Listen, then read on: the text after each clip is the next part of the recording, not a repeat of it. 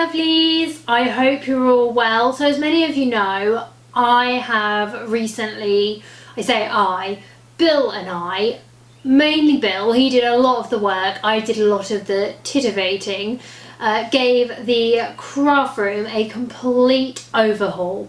We also had a summer house built, which I was going to show you, but I haven't actually organised it. So it is a complete dumping ground at the moment, but at some point I will show you the summer house because I've got all my kind of blanks and non-essential items in there. I've got a lot of the children's craft things and I've got a lot of kind of messy things in there.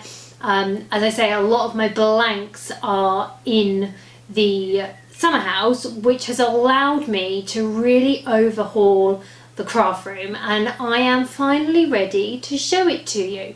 It's still not completely as I want it. There's a few things that still need tweaking, but hopefully it will give you some ideas. It will maybe inspire you to organise your own craft room or change your own craft room. And I think it's nice to be able to see different people's craft rooms because it gives you ideas and it gives you, kind of way to look at a space differently. So I'd like to be able to say that this was a relatively cheap craft room makeover. However, that would be a great big fat lie, and it wasn't. These units here are from IKEA. I absolutely love the glass doors. I think they are so beautiful and I'm able to store so much. See, I've got some of my fabrics in there. All I've done is got some A4 mount board, which was relatively cheap. In fact, it was like comic book board from Amazon, and I've just wrapped my fabric around it. I've got my extensive collection of spray paints and different paints, acrylics, there's watercolours, there's inks, I've got marbling bits there, I've got my ink pens, I've got fabric paint. I mean, it's just endless. This shelf here is just chocker full of vinyl rolls, all different types from all different places. They are really lovely and there's some gorgeous colours in there. I've got my 3 easy presses. I've actually got them in the bag so that they are ready to just get out. I thought rather than storing the easy presses and then storing the bags, I would just store them in the bags. For some of my Cricut vinyl and iron-on rolls, I've used IKEA bag holders. They are super handy and you get a good amount of rolls in each of those. I've got an IKEA drawer unit here. Of course, I've got my favourite snacks ready to pinch as I walk past. I absolutely love these drawers because they go back really far and they're at different depths as well, so I can get different items in. So I've got all my Happy Fabric iron-on in there. This drawer's just full of paperwork and all my different tools that I don't use on a regular basis. I've got more Cricut vinyl and iron-on in that drawer. Got more Cricut rolls in there. I've got transfer tape, I've got stencil vinyl, I've got some iron-on and some vinyl in there. This drawer has rolls of iron-on from MDP Supplies.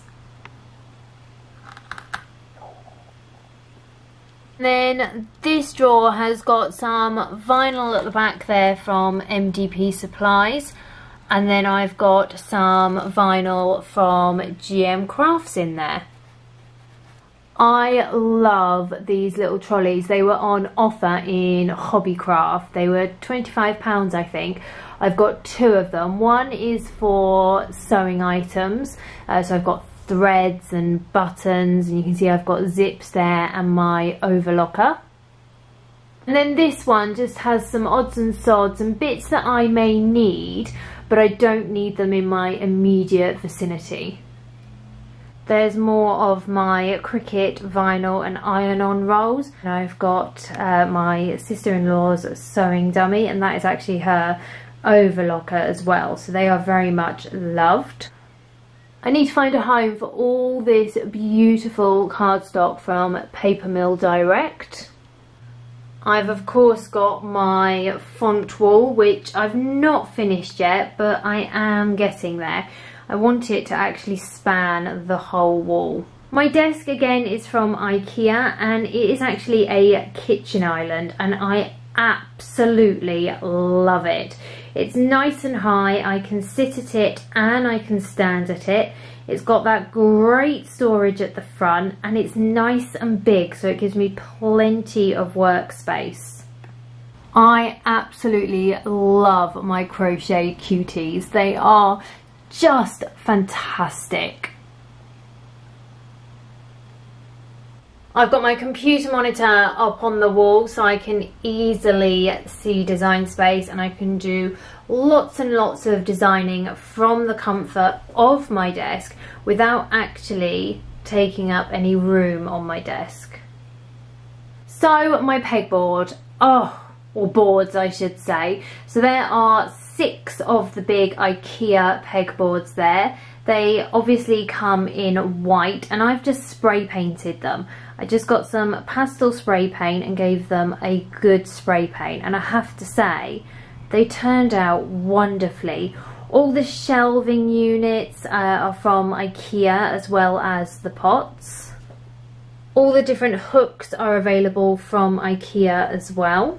I made my fabric storage hoops. I absolutely love those, and they add a real nice look to the pegboards. Got some of my Cricut pens up there on display, and then I've got all my different washi tapes as well.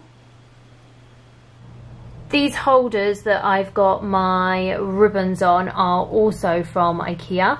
I just think that with pegboards you can personalise them however you want, and you can really make them work within your craft room, and they provide so much storage. It's amazing.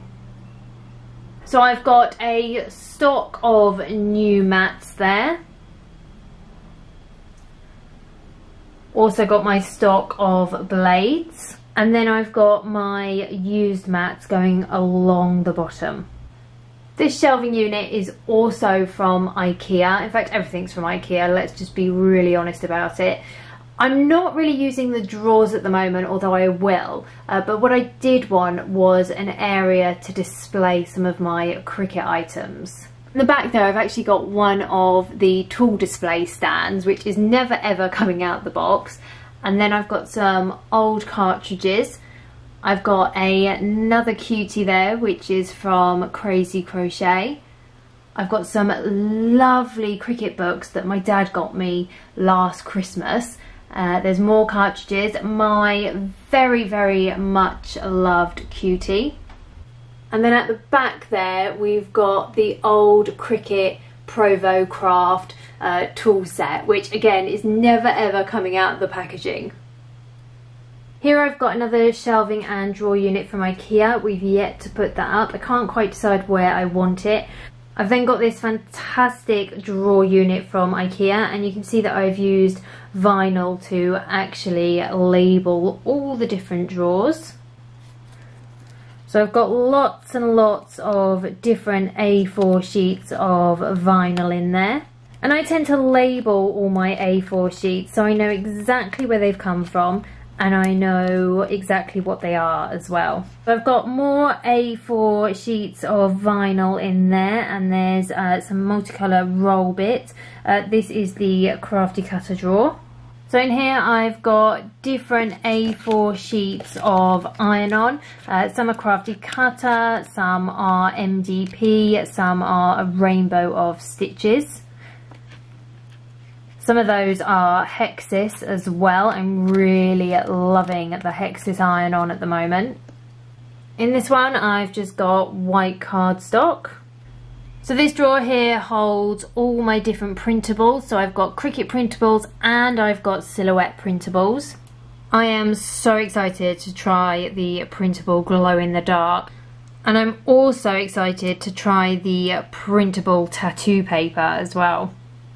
This is my Stuff You drawer, which pretty much does what it says on the tin. It is the junk drawer. I've got different coloured cardstock in those two drawers.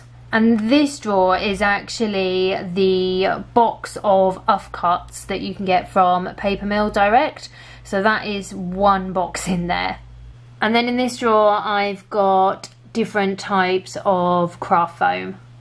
So you can see I've got my Cricut wall there, and then I've got my 2 makers, and then these units are also from IKEA. So this drawer holds all my different Cricut sampler packs. So these are all the thicker cards. So there's card, there's foil poster board in there. There are all sorts of different Cricut card sampler packs in this drawer. This drawer's got all my different sampler packs of Cricut vellum, acetate and washi sheets. This drawer's got all my different Cricut pattern paper and cardstock, and then at the bottom there I've got some of my patterned paper packs which I get from the range and Hobbycraft. This drawer's got more pattern papers and cardstock. Some are Cricut, some are Hobbycraft, some are the range, and then I've got some of my Deco Patch papers there as well.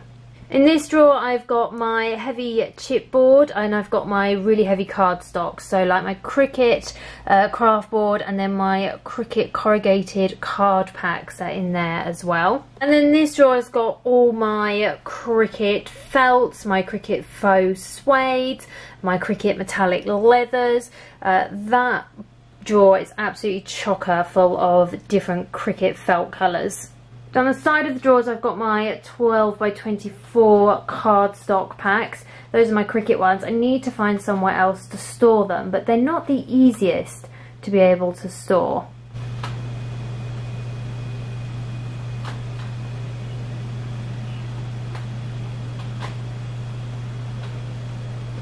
So this is my Easy Press drawer. So I've got all my different Easy Press mats. I've got my Teflon sheets, and I've got my Easy Press heat protective sheet, which unfortunately is not available here in the UK. I absolutely love this. I use it all the time and it is like my precious. In here I've got all my different transfer tapes. So I've got paper transfer tape in there. I've got transfer tape from MDP Supplies, GM Crafts, Cricut, Crafty Cutter and Hexis. In this drawer I've got all my 12 by 12 sheets from Style Tech Craft.